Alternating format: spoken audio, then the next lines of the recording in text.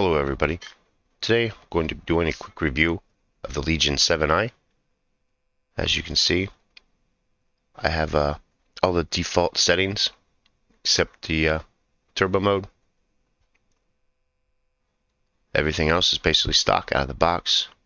Running Cinebench. I don't have much time on this computer yet. I received it Thursday. Only actually got to open the box Friday. And I want to compare this to the X17. I want to be as fair as possible, so all laptops are using, the same variables. I did pick up some interesting results though with the Cinebench. As you'll notice, it starts off fairly strong, pulling at about 4.5 gigahertz all cores. See, the temperatures are fairly good. And then with all my testing, what happens at about a minute and 10 seconds into the test, this will hit, I believe, 90 CC, 90 degrees Celsius. And that's where it'll just fall on its face. You should see the temperatures start to climb slowly. It'll finish the full first test, and then slightly into the second is when it'll significantly slow down. And that's after hitting about 90 degrees.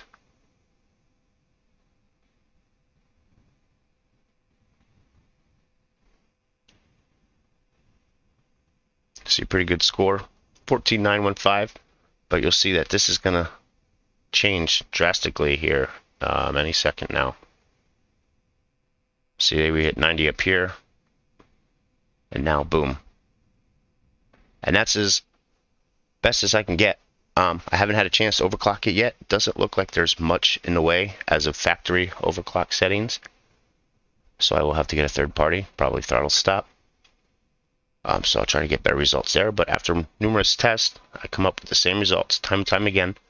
Now you'll see the temperatures are very, very low for the remainder of the 10 minutes of this test, but the clock speeds don't boost up any higher, and it won't push the temperatures any further.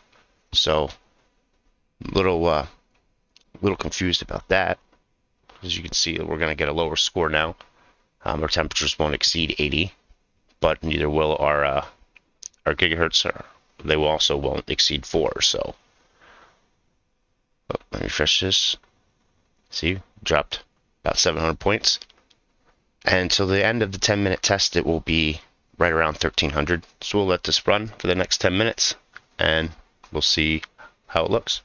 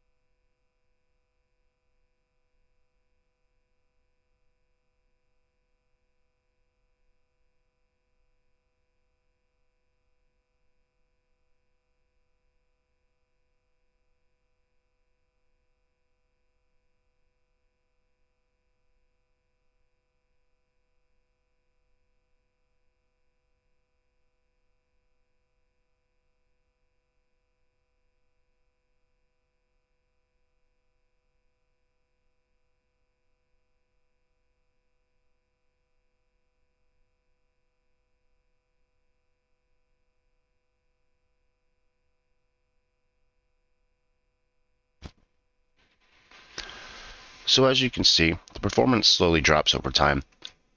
The temperatures never got too high, which is kind of disappointing because the results are just mediocre. And the temperatures are good, and I do like that, but as I stated, it's not running the processor nearly as fast as it could. So that's what I'm here to do, figure out how fast we can get this thing running, what kind of temperatures we can get, what kind of score we can get as a comparison with the X17. So we'll work on that a little more, get some more videos up. Hopefully you guys found this video useful. Thanks for watching. Don't forget to like and subscribe.